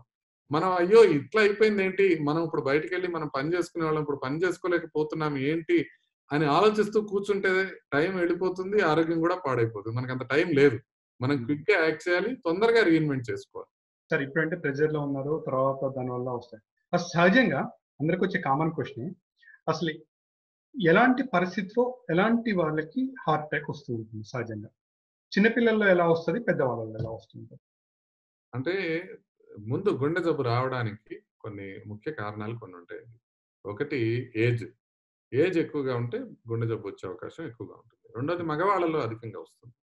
ఆ తర్వాత ఇండియన్స్‌లో అధికంగా వస్తుంది. అంటే ప్రపంచంలో అన్ని గుణాలు తీసుకొచ్చి ఇండియన్స్‌కే ఇచ్చేసారు. ఇండియన్స్‌కి ఎక్కడున్నా సరే, ఇప్పుడు అమెరికాలో ఉన్నా, ఆస్ట్రేలియాలో ఉన్నా, మిగతా ఇప్పుడు అమెరికాలో అన్ని రకాల జాతులుంటారు గదా! అన్ని హ్మ్. రకాల హ్మ్. జాతులందరిని పరీక్ష చేస్తే ఇండియన్స్‌లో మాత్రం మాక్సిమం ఉంది గుండె జబ్బులని తేల్చారు. సో, హ్మ్. అట్లా ఇవి 3 మనకి అట్లాగే ఫాదర్ టు సన్ అంటే ఇప్పుడు లేకపోతే మదర్ టు సన్ అంటే పేరెంట్స్ నుంచి పిల్లలకి గుండె జబ్బు వచ్చే అవకాశం గూడా ఉంటుంది. ఫస్ట్ హుహు. డిగ్రీ రిలేటివ్స్ అంటే ఫాదర్ గాని, మదర్ గాని, బ్రదర్ గాని, సిస్టర్ గాని ద ద వాళ్ళకి గనక హార్ట్ ప్రాబ్లమ్ ఉంటే గనక మనకి పిల్లలకి ఎక్కువ వచ్చే అవకాశం ఉంటుంది. అది బ్రదర్‌కి గాని, ఫాదర్‌కి గాని 55 ఇయర్స్ లోపల హార్ట్ అటాక్ వచ్చినా, లేకపోతే మదర్‌కి గాని, సిస్టర్‌కి గాని 65 ఇయర్స్ లోపల హార్ట్ అటాక్ వచ్చినా పిల్లల్లో అటాక్ వచ్చేదానికి అవకాశం ఎక్కువుంటుంది. ఈ హ్మ్. 3, 4 ఫ్యాక్టర్స్ ఏంటంటే ఏజ్, తర్వాత మేల్ సెక్స్, తర్వాత రేస్, ఇండియన్ రేస్, తర్వాత ఫ్యామిలీ హిస్టరీ. వీటిని నాన్ మోడిఫైబుల్ రిస్క్ ఫ్యాక్టర్స్ అంటారు. అంటే దీన్ని మనం మోడిఫై చేయలేం. అయి వస్తే వాటితో బతకాల్సిందే అంతే ఇంక వేరేదేం లేదు. ఇవి కాకుండా modifiable risk factors, major risk factors ఉంటాయి. అది హ్మ్. బీపీ అధికంగా ఉండటం, షుగర్ అధికంగా ఉండటం, రక్తంలో కొలెస్టరాల్ అధికంగా ఉండటం, తర్వాత కొంతమందికి శారీరక శ్రమ సరిగ్గా చేయకపోవటం, ఊబకాయం అధికంగా ఉండటం, స్మోకింగ్ జేయడం, ఇవన్నీ మోడిఫైబుల్ రిస్క్ ఫ్యాక్టర్స్. వీటిలో ముఖ్యంగా ఇవి 4 చాలా major risk factors. BP, sugar, cholesterol, smoking, obesity. ఈ 5 కూడా మేజర్ రిస్క్ ఫ్యాక్టర్స్. ఓకే. వీటి వల్ల హార్ట్ అటాక్‌లు వచ్చే అవకాశం ఎక్కువగా ఉంటుంది. అంటే ఈ ఫ్యాక్టర్స్ అన్నీ మనం తీసుకుంటే సుమారుగా 90% వచ్చే వాళ్ళని హార్ట్ అటాక్‌ని మనం గమనించొచ్చు. ఇవి కాకుండా ఇంకా కొన్ని రిస్క్ ఫ్యాక్టర్స్ ఉంటాయి. ఒకటి స్ట్రెస్ అధికంగా తీసుకోవడం. అది చాలా ఇంపార్టెంట్ రిస్క్ ఫ్యాక్టర్. ఇప్పట్లో అదే మేజర్‌గా ముందుకొస్తుంది. సరే. మీరడిగారు కదా! చిన్న పిల్లల్లో హార్ట్ అటాక్‌లు వస్తున్నాయి. అంటే చిన్న పిల్లలు అంటే చిన్న పిల్లలు కాదు. యుక్త వయస్కుల్లో 20-40 ఏళ్ల లోపల కూడా హార్ట్ అటాక్‌లు బాగా వస్తున్నాయి. అవి హ్మ్. ఎందుకు వస్తున్నాయంటే ఒకటి స్మోక్ చేయటం. రెండోది మానసిక ఒత్తిడి బాగా అధికంగా ఉండటం. అంటే మానసిక ఒత్తిడి ఎందుకొస్తుంది? పక్కన వాళ్ళని చూస్తే వస్తుంది. అంటే ఇప్పుడు మన జీవన శైలిలో మనం 24 గంటల్లో ఇంకా ఎట్లా డెవలప్ కావాలి, ఇంకా ఎట్లా డెవలప్ కావాలని ఆలోచిస్తూ పక్కన వాళ్ళతో కంపేర్ చేసుకుంటూ ఇబ్బంది పడటం వల్లనే శారీరక శ్రమ తగ్గిపోయి మానసిక ఒత్తిడి ఎక్కువైపోతుంది. ఎప్పుడైతే శారీరక శ్రమ తగ్గి మానసిక ఒత్తిడి అధికంగా అయిపోతుందో గుండె జబ్బు వచ్చేదానికి అవకాశంగా ఉంటుంది. బేసికల్లీ స్ట్రెస్ అనుకుంటున్నాం మనం. మనకి ఒక వ్యక్తిని బట్టి మనం కారణాలు చెప్పలేము. బట్ స్ట్రెస్ అనేది ఒక ఇంపార్టెంట్ కారణం. అది మనం జాగ్రత్తగా గమనించాలి. ఇవి నార్మల్‌గా వచ్చే అందరికి గుండె జబ్బులు వచ్చేది దీని వల్లనే వస్తాయి. కాకపోతే గుండె జబ్బులు తగ్గించుకోవడం ఎలాగా అనేది మనం చాలా జాగ్రత్తగా చూడాలి. ఎందుకంటే మనం ఈ జాగ్రత్తలన్నీ పాటిస్తే ఆల్‌మోస్ట్ 80% వరకు మనం బయటపడిపోవచ్చు గుండె జబ్బు రాకుండా. మీరు క్యాన్సర్ ఉంది దాన్ని రాకుండా మనం చేయలేం. మనం అంటే స్మోకింగ్ మానేయడం, ఫ్రైడ్ ఫుడ్స్ తినడం తప్పితే మనం క్యాన్సర్ రాకుండా పెద్దగా నివారణ చర్యలు ఏం చేయలేం. గుండెకు సంబంధించి చాలా ఖచ్చితంగా మనం నివారించుకోవాల్సిన చ చ నివారించుకోగలిగిన అవకాశం ఉంది. ఏ రకంగా నివారించుకోవాలి? మనం ముందు ఆహారం విషయంలో జాగ్రత్తలు తీసుకోవాలి. హ్మ్. ఆహారం విషయంలో ఏ విధమైన జాగ్రత్తలు తీసుకోవాలంటే సాచురేటెడ్ ఫ్యాట్స్ తక్కువ తీసుకోవడం. అదే ఓవరాల్‌గా క్యాలరీస్ తక్కువ తీసుకోవడం, కార్బోహైడ్రేట్స్ తక్కువ తీసుకోవడం. ఇవి తక్కువగా తీసుకున్నట్లయితే మనకి గుండె జబ్బు వచ్చే అవకాశం తగ్గుతుంది. మరి ఎక్కువగా ఏం తీసుకోవాలంటే ఫ్రూట్స్, వెజిటబుల్స్ ఇవి కొంచెం ఎక్కువగా తీసుకోవాలి. సో, ఇవి తీసుకోవడం వల్ల మనకి గుండెకి సంబంధించిన జబ్బులొచ్చే అవకాశం తక్కువగా ఉంటుంది. అదే విధంగా ఆహారంలో ఉప్పు తక్కువ తీసుకోవాలి. నూనె వస్తువులు గూడా తక్కువ తీసుకోవాలి. ఇవి గాకుండా వ్యాయామం అనేది రెగ్యులర్‌గా చేయాలి. వ్యాయామం అనేది ఏ విధంగా చేయాలి? రోజు నడక అనేది అలవాటు చేసుకోవాలి. కనీసం 45 మినిట్స్ ఖచ్చితంగా నడవాల్సుంటుంది. డైలీ నడవాల్సుంటుంది. బ్రిస్క్ వాకింగ్ అంటారు. కొంచెం వేగంగా నడవాల్సిన అవసరం ఉంది. స్మోకింగ్ చేస్తుంటే స్మోకింగ్ కంప్లీట్‌గా మానేసేయాలి. బీపీ, షుగరు, కొలెస్టరాల్ ఇవి మెజర్ చేసుకొని వాటిని కంట్రోల్ జేసుకోవాలి. మనం చెక్ హ్మ్. చేసుకోకపోతే తెలీదు. ఇప్పుడు మీరు సన్నగా ఉన్నారు. మీ కొలెస్ట్రాల్ నార్మల్ ఉంటదని గ్యారంటీ ఏం లేదు. మనం అదే. చెక్ చేసుకోవాలి. చెక్ చేసుకొని లిపిడ్ ప్రొఫైల్ ఒక్కసారి చెక్ చేసుకుంటే దాంట్లో మంచి కొలెస్ట్రాల్ ఎంతుంది, చెడు కొలెస్ట్రాల్ ఎంతుంది అని తెలుస్తుంది. తెలిస్తే దాన్ని బట్టి మనం అవసరమైతే మెడిసిన్ వాడుకోవడం, లేకపోతే ఇంకా కొంచెం గట్టిగా ఎక్సర్సైజ్ చేసుకోవడం దాని వలన తగ్గించుకునే అవకాశం ఉంటుంది. సో, ఇది గాకుండా బరువు ఎక్కువున్న వాళ్ళు ఖచ్చితంగా బరువు తగ్గాల్సిన అవసరం ఉంటుంది. మానసిక ఒత్తిడి తగ్గడానికి ఎవరైనా చెప్పారనుకోండి, ఇప్పుడు నాలాంటి వాడు ఎవరైనా మీరు మానసిక ఒత్తిడి తగ్గించుకోండి బాబు అంటే తగ్గదు. అట్లా తగ్గదు. మానసిక ఒత్తిడి తగ్గడానికి 2 మేజర్ మార్గాలున్నాయి. అయి పాటించాలి. ఒకటి నేను ఇందాక చెప్పినట్టుగా బ్రిస్క్ వాకింగ్ చేయటం. దాంతో మామూలుగా రిస్క్ తగ్గడం కాకుండా స్ట్రెస్ కూడా తగ్గిపోతుంది. బాగా ఎక్సర్సైజ్ చేసి బాడీ ఉక్కు ముక్కలాగుంటే మనసులో స్ట్రెస్ అనేది ఉండదు. అది ఒకటి. రెండోదేంటంటే మనకి ఇండియన్స్‌కి అడ్వాంటేజ్ ధ్యానం. ధ్యానం గనక రెగ్యులర్‌గా మెడిటేషన్ అంటాం. మెడిటేషన్ అంటే బ్రీతింగ్ గాదు. మెడిటేషన్ అంటే యోగా గాదు. మెడిటేషన్ అంటే మెడిటేషన్ ధ్యానం. అది గనక రెగ్యులర్‌గా చేసినట్లయితే మానసిక ఒత్తిడి బాగా తగ్గే అవకాశం ఉంటుంది. ఇంకొకటి ఇప్పుడు లాక్‌డౌన్‌లో అద్భుతమైన అవకాశం మనకు దొరుకుతా ఉంది. నిద్రపోవడం. కనీసం రోజుకి 6-8 గంటలు రెగ్యులర్‌గా నిద్రపోతే గనక హార్ట్ ప్రాబ్లమ్ వచ్చే అవకాశం తగ్గుతుందని తెలుస్తుంది. సో, ఈ చిన్న చిన్న జాగ్రత్తలు తీసుకుంటే గనక మనకి లాక్‌డౌన్ ఎత్తిన తర్వాత కూడా హార్ట్ ప్రాబ్లమ్స్ పెరగకుండా మనం కాపాడుకోవచ్చు. అయితే ఈ మధ్య కాలంలో ఎక్కువగా వింటున్నామండి. కార్డియో అరెస్ట్ అనే ఒక పదాన్ని ఎక్కువగా వింటూ ఉన్నాము. అసలు ఈ హార్ట్ అటాక్‌కి, కార్డియో అరెస్ట్‌కి మధ్యలో ఉన్న తేడా ఏంటి? అంటే కార్డియాక్ అరెస్ట్ అనేదేంటంటే, అరెస్ట్ అంటే ఆగిపోవడం. గుండె ఆగిపోవడాన్ని కార్డియాక్ అరెస్ట్ అంటారు. హ్మ్. కార్డియాక్ అరెస్ట్ దేని వల్లైనా రావచ్చు. హార్ట్ అటాక్ అనేది వన్ ఆఫ్ ది రీజన్స్. హ్మ్. ఇప్పుడు హార్ట్ అటాక్ వల్ల గాని కార్డియాక్ అరెస్ట్ రావచ్చు. రక్తంలో పొటాషియం ఎక్కువైపోతే కార్డియాక్ అరెస్ట్ రావచ్చు. రక్తంలో అసిడిటీ ఎక్కువైపోతే కార్డియాక్ అరెస్ట్ రావచ్చు. వేరే ఏ రకంగాైనా మనిషి చనిపోవాలంటే కార్డియాక్ అరెస్టే. కార్డియో హ్మ్. రెస్పిరేటరీ అరెస్ట్ అని రాస్తాం. ఎవరికైనా సరే. ఎవరికైనా మనిషి మనకిప్పుడున్న డెత్ డెఫినిషన్ ప్రకారం గుండె ఆగిపోవడమే డెఫినిషన్ గాబట్టి, ఏ ఓకే. రకమైన జబ్బులైనా కార్డియాక్ అరెస్ట్ వచ్చే అవకాశం ఉంటుంది. అయితే హార్ట్ అటాక్ అనేది మాత్రం ఒక విధమైన ప్రత్యేకమైన జబ్బు. హార్ట్ అటాక్ అనేది ఎందుకొస్తుందంటే గుండెకి 3 రక్తనాళాలుంటాయి మేజర్‌గా. హ్మ్. ఆ 3 రక్తనాళాల్లో ఏదైనా ఒక రక్తనాళం గాని, మోర్ థాన్ ఒక రక్తనాళం గాని, ఒక రక్తం గడ్డ కట్టి రక్తనాళం కంప్లీట్‌గా మూసుకుపోయినప్పుడు, ఆ గుండె మజిల్‌కి రక్త ప్రసారం ఆగిపోతుంది. అట్లా ఆగిపోవడం వల్ల వచ్చేదాన్ని హార్ట్ అటాక్ అంటాం. అది హార్ట్ అటాక్. ఇది కార్డియాక్ అరెస్ట్. మూడోది హార్ట్ ఫెయిల్యూర్ అని ఉంటుంది. అది ఇంకొక టర్మ్. హార్ట్ ఫెయిల్యూర్ అనేది ఎట్లా ఉంటుందంటే, ఇప్పుడు హార్ట్ ఫెయిల్యూర్ అనేది హార్ట్ అటాక్ వలన రావచ్చు. లేకపోతే గుండె కండరం దానంతట అది వీక్ అయిపోవడం వలన రావచ్చు. హార్ట్ ఫెయిల్యూర్ ఏంటంటే గుండె తగినంతగా పంప్ చేయలేకపోతుంది అని.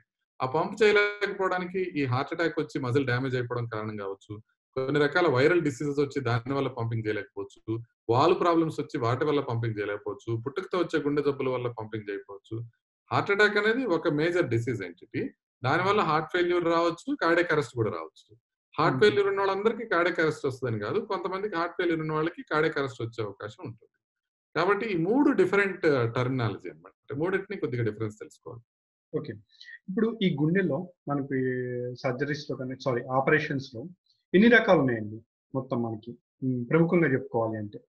గుండెకి ఆపరేషన్స్ చాలా రకాలుంటాయండి. ఒకటని హ్మ్. గాదు. ఇట్లా నంబర్ చెప్పలేము. ఎందుకంటే చాలా హ్మ్. రకాలుంటాయి. మేజర్ రకాల ఆపరేషన్ ఏంటంటే, ముఖ్యంగా కన్‌ఫ్యూజ్ అయ్యేది బైపాస్ సర్జరీ ఒకటి, వాల్వ్ రీప్లేస్‌మెంట్ రెండోది.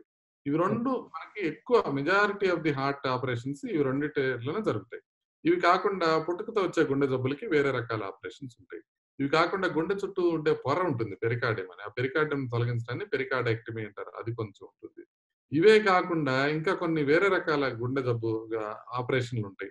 అంటే దానికి వాల్వ్‌కి సంబంధించిన వేరే రకాల ఆపరేషన్‌లు గానియండి, ఇట్లాంటి లేకపోతే గుండె మార్పిడి చేయటం గానియండి, ఇవి వేరే రకాల ఆపరేషన్స్ ఉంటాయి. But majority of the operations అంటే ఇప్పుడు ఏ హాస్పిటల్‌లో చూసినా 90% జరిగే ఆపరేషన్స్ ఈ 3 కలిపొచ్చేస్తాయి. ఒకటి బైపాసు, రెండోది వాల్వ్ రీప్లేస్‌మెంట్, మూడోది కంజనిటల్ హార్ట్ డిసీజ్ పుట్టుకతో వచ్చే గుండె జబ్బులకి ఆపరేషన్. ఈ మూడే మెజారిటీ 90% ఉంటాయి. ఇప్పుడు అయితే మన ఎక్కువగా మనం చూస్తుందేంటంటే యాంజియోప్లాస్టీ ఒకటి, స్టంట్స్ వేయటం ఒకటి, ఆపరేషన్స్ ఇవి ఎక్కువగా వినిపిస్తూ ఉంటాయి మనకెక్కడ చూసినా కానీ. అంటే దీంట్లో ఇప్పుడు మీరు ఆపరేషన్‌లు అడిగారు కాబట్టి ఆపరేషన్ అని చెప్పాను. ఈ ఓకే. ఆపరేషన్ అనేవి ఇవి ఆపరేషన్ కాకుండా కొన్ని కాలు ద్వారా, చేతి ద్వారా చేసేవి ఉంటాయి. ఇవి ఓకే. యాంజియోప్లాస్టీ.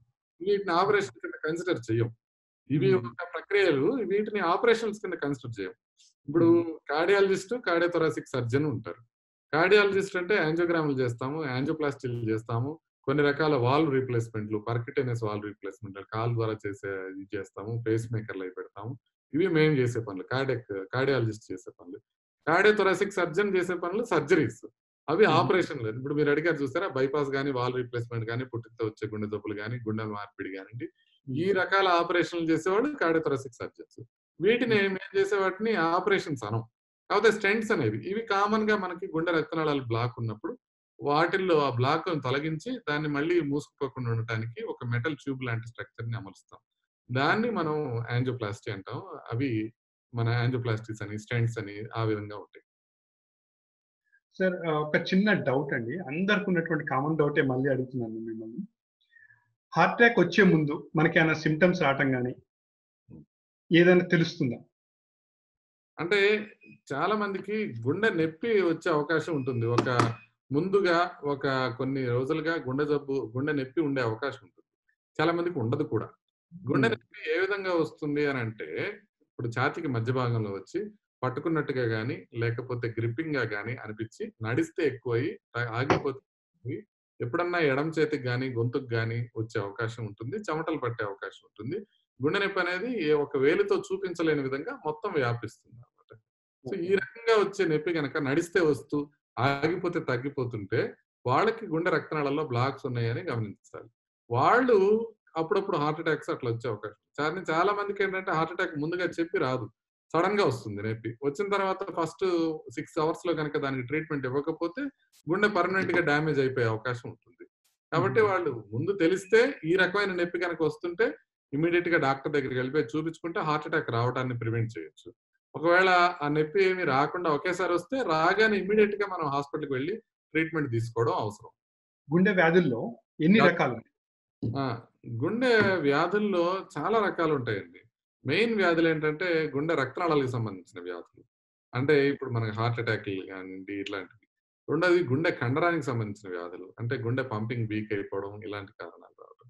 మూడోది గుండె చుట్టూ ఉండే పొరకి సంబంధించిన కారణాలు పెరికార్డైటిస్ ఇట్లాంటివుంటాయి. నాలుగోది పుట్టుకతో సంబంధించిన గుండె జబ్బులు. అంటే గుండె లోపల రంధ్రాలుండటం ఇలాంటివుండటం. ఐదోది గుండెకి సంబంధించిన ఇన్ఫెక్షన్స్. రొమాటిక్ డిసీజ్ గానియండి, లేకపోతే ఇన్ఫెక్టివ్ ఎండోకార్డైటిస్ అంటారు. వాల్వ్ మీద ఇన్ఫెక్షన్ ఫార్మ్ కావడం గానియండి, ఇలాంటి జబ్బులు రావచ్చు. ఇంకోవి రిథమ్ డిస్టర్బెన్సెస్ ఒస్తాయి. అంటే గుండె ఫాస్ట్‌గా కొట్టుకోవడం గానియండి, గుండె స్లోగా కొట్టుకోవడం గానియండి, లేకపోతే గుండె ఇర్రెగ్యులర్‌గా కొట్టుకోవడం గానియండి. ఈ హ్మ్. రకమైన జబ్బులు, ఇంకో రకమైన జబ్బులు. సో, హ్మ్. ప్రిడామినెంట్‌గా గుండెకి సంబంధించిన జబ్బులు ఇన్ని రకాలుగా ఉంటాయి. ఓకే. సరే. మళ్ళీ మనం కరోనా దానికొస్తే ఓకే. అసలకి ఈ కరోనాకి సంబంధించి ఒక డాక్టర్‌గా ఈ వైరస్‌ని కిల్ చేయడానికి కావాల్సినటువంటి మెడిసిన్ ఎంత టైం పట్టొచ్చు తయారవ్వటానికి? అంటే ఇప్పటికే చాలా రకాల మెడిసిన్స్‌ని ట్రై చేయడం జరుగుతా ఉందండి. ఇప్పుడు బ్రీఫ్‌గా అసలు ఇప్పుడు ఏమేమి మెడిసిన్స్ వాడుతున్నారు? వాటికి రిజల్ట్స్ ఏమున్నాయి? అనేది ఒక రకంగా చెప్తాను. తర్వాత ఎప్పటికి కంప్లీట్‌గా మెడిసిన్ వస్తుందనేది ఒకసారి ఆలోచన చేయొచ్చు ఈ లెవెల్‌లో.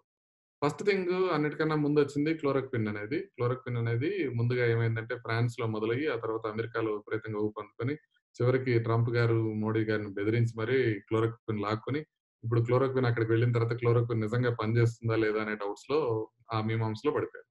అది ఓకే. క్లోరోక్విన్ సంబంధించి. ఇప్పుడు చాలా స్టడీస్ వస్తున్నాయి. అది క్లోరోక్విన్ అంత ఎఫెక్టివ్‌గా లేదేమో అని. సో, అది మొదటి రకం మెడిసిన్. ఆ తర్వాత యాంటీ వైరల్ మెడిసిన్స్. అంటే ఇంతకు ముందే చాలా వైరస్‌లకి మనం యాంటీ వైరల్ మెడిసిన్స్ తయారు చేస్తున్నాం. ఎస్పెషల్లీ ఎబోలా వైరస్‌కి తయారు చేసి ఉంటుంది. దాన్ని రెమ్‌డెసివిర్ అంటారు. ఆ రెమ్‌డెసివిర్ అనే ఇంజెక్షన్స్ అవి అమెరికాలో బాగా ట్రై చేస్తున్నారు.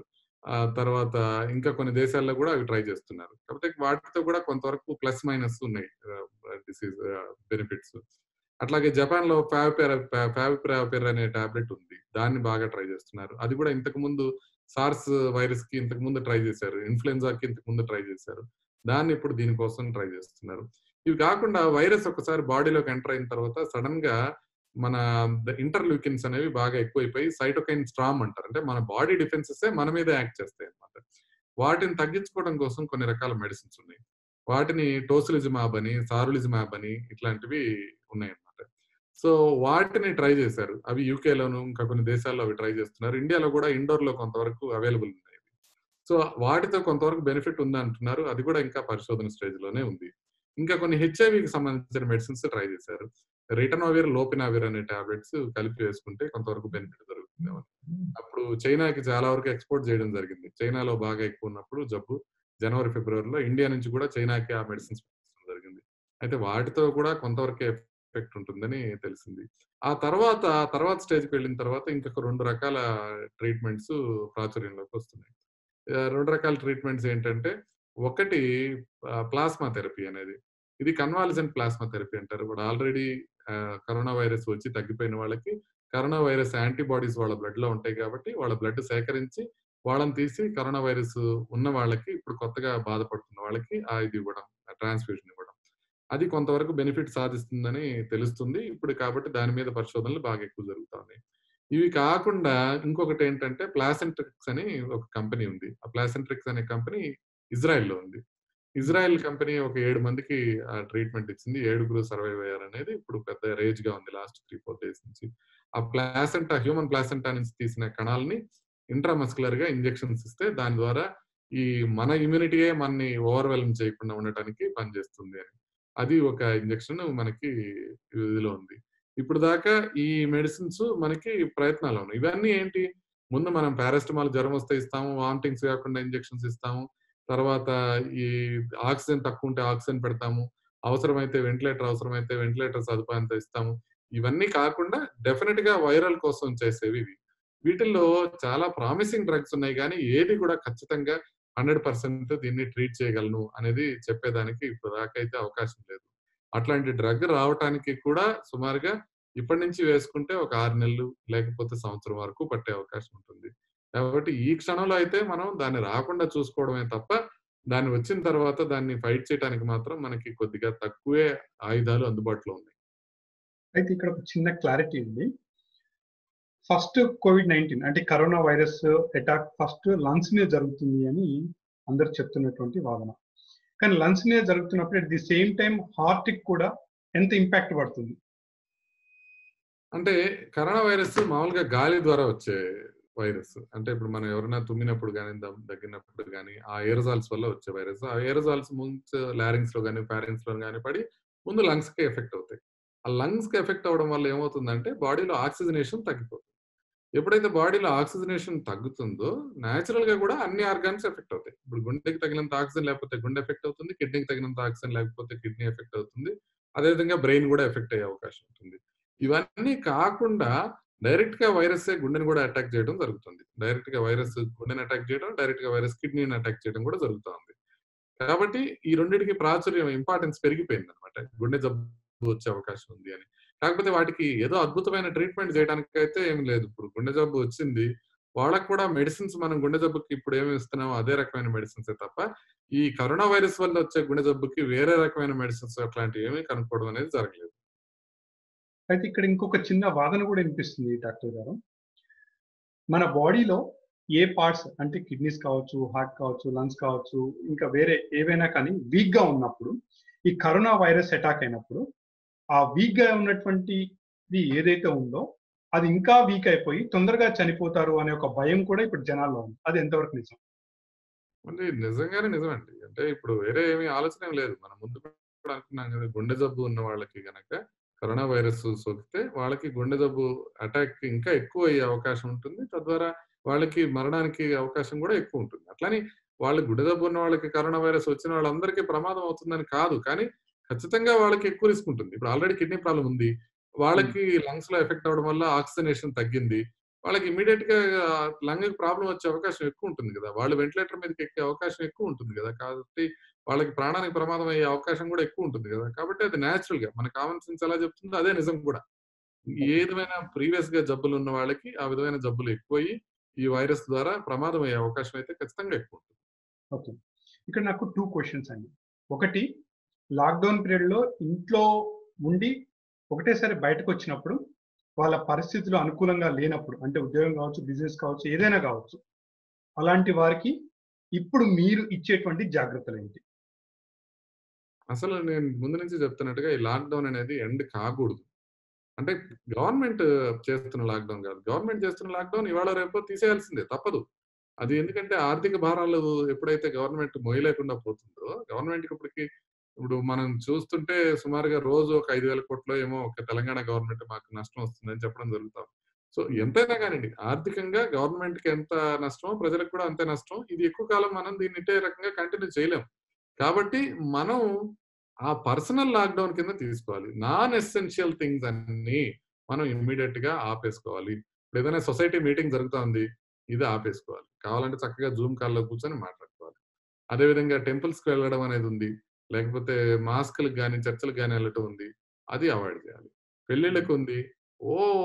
వేల వేల మందిని పెళ్ళిళ్ళకి పిలిచి చేయకుండా లిమిటెడ్ పీపుల్‌తో చేసుకోవాల్సిన అవసరం ఉంది. అట్లాగే మనకి అంతిమ సంస్కారాలకు కూడా అట్లాగే. మరీ ఎక్కువ మందిని పిలవడం గాని, మరీ ఎక్కువ మంది ఎళ్ళడం గాని వెళ్ళకుండా ఉండాలి.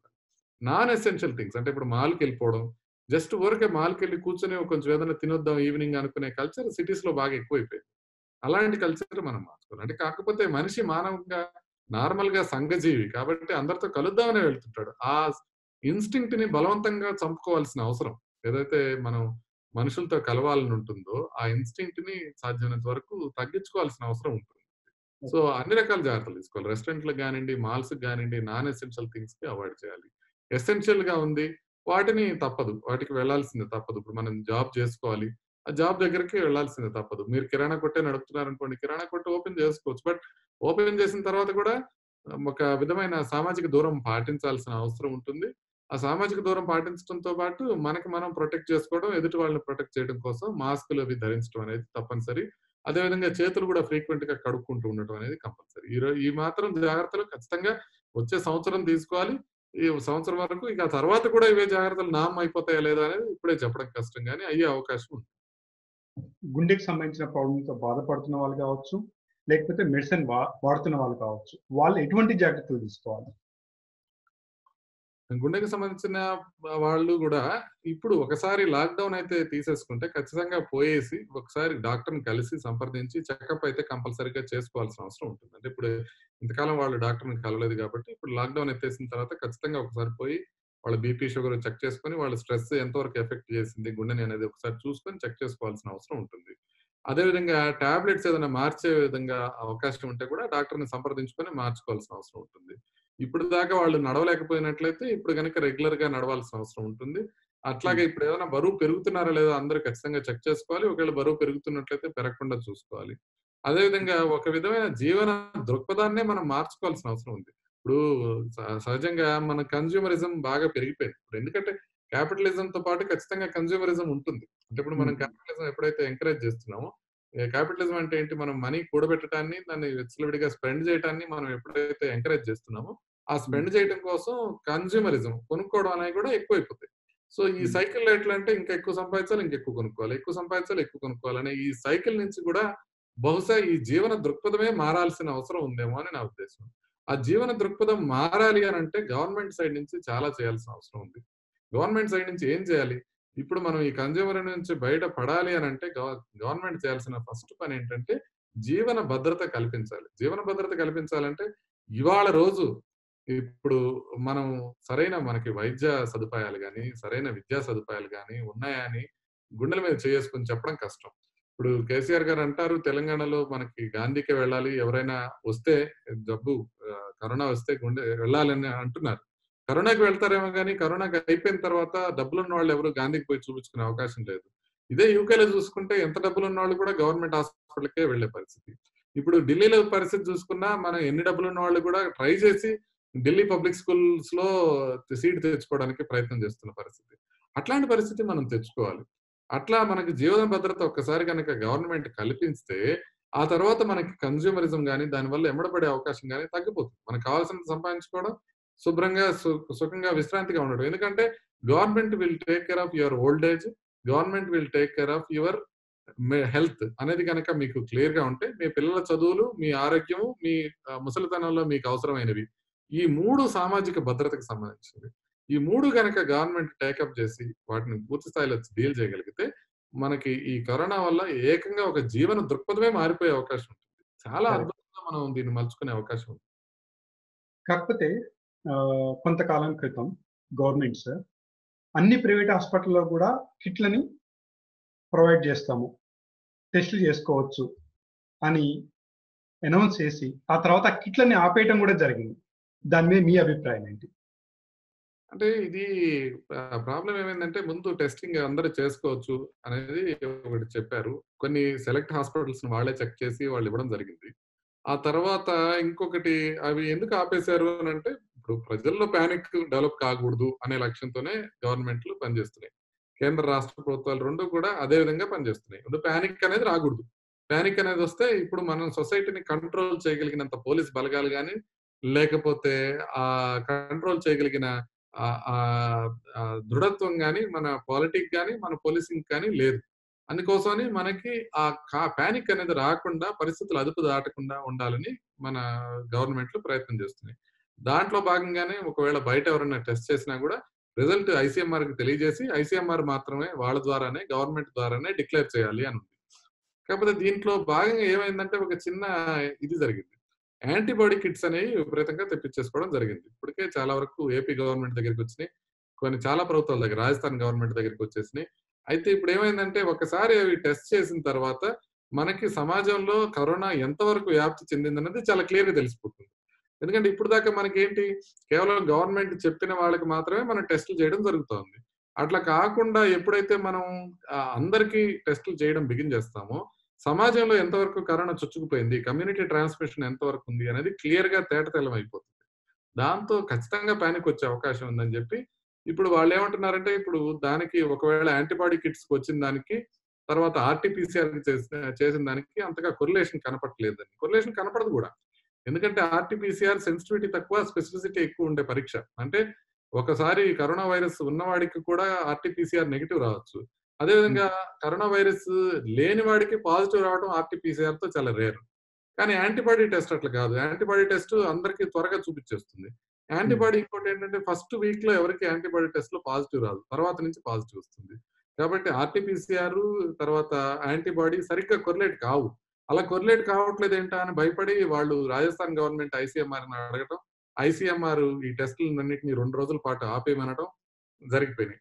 ఇప్పుడేం జరుగుతుందంటే చైనా నుంచి వచ్చిన కిట్లు కొంతవరకు డిఫెక్టివ్‌గా ఉన్నాయని, కొరియా నుంచి వచ్చినయి గాని, అమెరికా నుంచి వచ్చినయి గాని అయితే వాడుకోవచ్చని ప్రచారం ఉంది.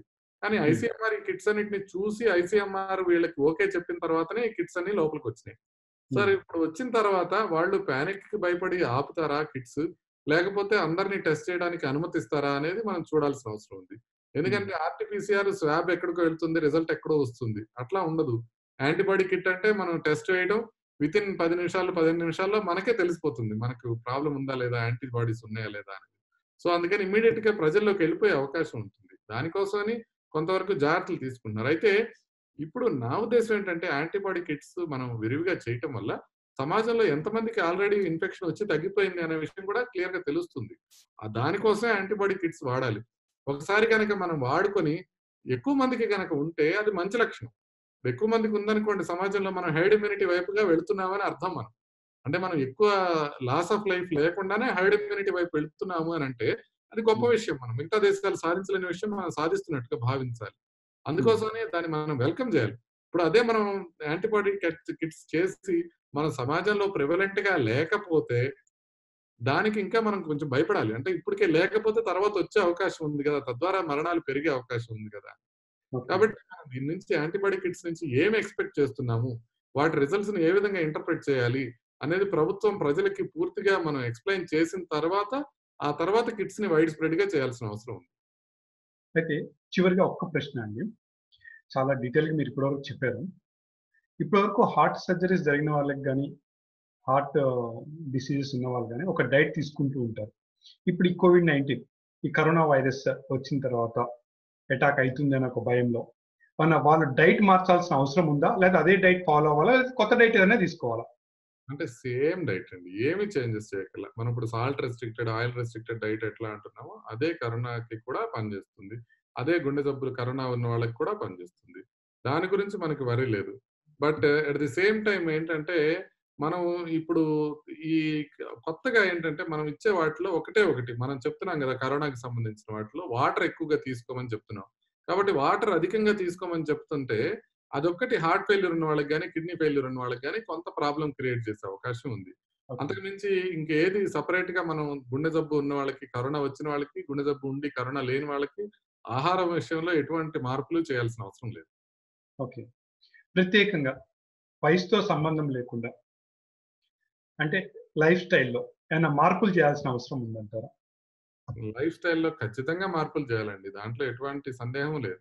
లైఫ్ స్టైల్ విషయంలో మనం ముందు నుంచి చూస్తున్నాం. ఒకటి దీన్ని మనం ప్రామాణికంగా తీసుకొని సరిగ్గా నిద్రపోవడం, సరిగ్గా ఎక్సర్‌సైజ్ చేసుకోవడం, మానసిక ఒత్తిడి తగ్గించుకోవడం, మనం స్నేహితులతో, బంధువులతో ఉల్లాసంగా గలపటం అంటే అంటే సోషల్ డిస్టెన్సింగ్ మెయింటైన్ చేస్తూనే హ్మ్. వాళ్ళతో రిలేషన్స్ మెయింటైన్ చేసుకుంటాం. ఇవన్నీ మనం జాగ్రత్తగా పాటించాల్సిన అవసరం ఉంది. అంటే ఇప్పుడు మన హెల్త్‌ని మనం ఇంప్రూవ్ చేసుకునే అవకాశం ఒకటుంది. నేను ఇందాక నుంచి చెప్తున్నాను. ఈ లాక్‌డౌన్ పీరియడ్‌ని మనం ఒక గొప్ప అవకాశంగా భావించి దాన్ని ఉపయోగించుకోవాలి. లేకపోతే దీంట్లో మనం ఇబ్బంది పడతాం. దీన్ని గట్టిగా మనం వాడుకోవాలి. దీన్ని ఉపయోగించుకొని మనం ఇంకా పైకెళ్ళాలి. ఇంకా ముందుకు వెళ్ళాలి. అదివరకే నేను సమాధానం చెప్పేది. చివరిగా ఈ కరోనా విషయంలో మీరు ప్రజలకి ఏం మెసేజ్ ఇవ్వాలనుకుంటున్నారు? మనం అల్టిమేట్‌గా మానవ జాతి కరోనా మీద విజయం సాధించడం అయితే గ్యారంటీ. హ్మ్. కాకపోతే దీంట్లో విపరీతమైన ప్రాణ నష్టం జరిగే అవకాశం ఉంది. విపరీతంగా ఆస్తి నష్టం జరిగే అవకాశం ఉంది. ఈ ప్రాణ నష్టం కొంతమందికి తప్పనిసరి. ఈ హ్మ్. ప్రాణ నష్టం ఎవరికి తప్పనిసరి? హెల్త్ కేర్ వర్కర్స్‌కి అంటే మాలాంటి వాళ్ళకి, డాక్టర్స్‌కి, నర్సెస్‌కి, హ్మ్. శానిటేషన్ సిబ్బందికి, మాకు కంపల్సరీ ఈ ప్రాణ నష్టం అనేది. కానీ హ్మ్. ప్రజల్లో అలా కాదు. ప్రజలు చేసుకోగలిగిన అవకాశం ఉంది ప్రజల ముందు. అంటే నా ప్రాణాలు నా చేతిలో ఉన్నాయని ప్రజలు గర్వంగా చెప్పుకోగలిగిన పరిస్థితి. కాబట్టి ఒకవేళ ఐసోలేటెడ్‌గా ఉండదలుచుకుంటే ఇండియాలో అంత పెద్ద కష్టమేమీ కాదు. శుభ్రంగా ఐసోలేటెడ్‌గా ఉండొచ్చు. ఐసోలేటెడ్‌గా ఉండి ఏమాత్రం ఎవరన్నా కాంటాక్ట్‌లోకి వచ్చినప్పుడు మనం కొద్దిగా శానిటైజర్స్ గానియండి, సోప్ వాటర్ గాని ఉపయోగించుకొని జాగ్రత్తలు తీసుకుంటే గనక, మన ఆరోగ్యం మన చేతుల్లో పెట్టుకొని జాగ్రత్తగా, హ్యాపీగా ఉండగలిగే అవకాశం ఉంది. ప్రస్తుతానికి ఈ టైంలో ఇంకా కరోనా గురించి కంప్లీట్‌గా ట్రీట్మెంట్ రాకుండా, వాక్సిన్ రాకుండా, ట్రీట్మెంట్ ప్రోటోకాల్స్ సరిగ్గా ఫార్మ్ గాకుండా, గవర్నమెంట్ గానియండి, ప్రభుత్వం గానియండి, వైద్యులు గానియండి, అందరూ ఇంకా కంప్లీట్‌గా ఆర్గనైజ్ చేసుకోలేని పరిస్థితిలో మీరు కరోనా తెచ్చుకుంటే ప్రమాదం పడే అవకాశం ఎక్కువ కాబట్టి చాలా జాగ్రత్తగా ఉండండి. ఇంట్లోనే ఉండండి. మీకు ఏ విధమైన అవకాశం ఉన్నా గూడా సోషల్ డిస్టెన్సింగ్ 100% పాటించండి. 100% పాటించండి. ఎందుకంటే ఇప్పుడు 2021లోనో, 2022లోనో మనం వెనక్కి తిరిగి చూసుకొని కరోనా ఒక చిన్న జబ్బు అని మనం నవ్వుకోగలిగే అవకాశం ఉందేమో గానీ, ప్రస్తుతం మాత్రం అది మీ ప్రాణానికి ప్రమాదం కావచ్చు. కాబట్టి ఖచ్చితంగా దాన్ని సీరియస్‌గా తీసుకోండి. చాలా మంది యంగ్ డాక్టర్స్ చనిపోతున్నారు. ఇప్పుడు చాలా మంది నిన్న శామ్యూల్ గారు చనిపోయారు. చెన్నైలో. అదే విధంగా మన నెల్లూరులో ఒక డాక్టర్ గారు చనిపోయారు. కర్నూలులో ఇద్దరు డాక్టర్‌లకి ప్రాబ్లమ్ అయింది. ఇండోర్‌లో ఇద్దరు ఫిజిషియన్స్ చనిపోయారు. ఒక అనస్థిస్ట్ చనిపోవడం జరిగింది. చెన్నైలో ఒక అనస్థిస్ట్ చనిపోవడం జరిగింది. అంటే నాకు తెలిసిన వాళ్ళే కనీసం ఒక 8-10 మంది చనిపోయారు డాక్టర్లు. కరెక్ట్. కాబట్టి దయచేసి కొంత విజ్ఞతతో వ్యవహరించండి. చాలా జాగ్రత్తగా ఉండండి. మిమ్మల్ని కాపాడటానికి వేరే వాళ్ళున్నారు. కానీ మిమ్మల్ని కాపాడటానికి మీరే ముఖ్యం అనే విషయాన్ని మర్చిపోవద్దు అనేది నా సలహా. థాంక్ యూ అండి. మీరు చెప్పినట్టు మేము జాగ్రత్త తీసుకొని, మా పక్క వాళ్ళ జాగ్రత్త కూడా మేమే తీసుకొని కోవిడ్-19 కరోనాని తరిమేద్దామని కోరుకుందాం. థాంక్ యూ అండి. నమస్తే.